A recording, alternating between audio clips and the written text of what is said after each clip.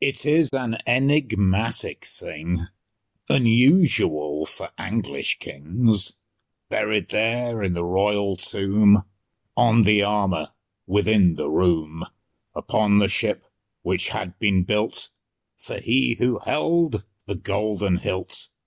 A little wolf, in this manner, laid to rest with his axe-hammer, ringed haft and head, both of iron, used by this Waffinger scion, perhaps a weapon in the fight, or tool in sacrificial rites. Its proportions, if not scale, match those worn throughout the dales, to honour thunder, Thunor famed, the god for whom Thursday is named.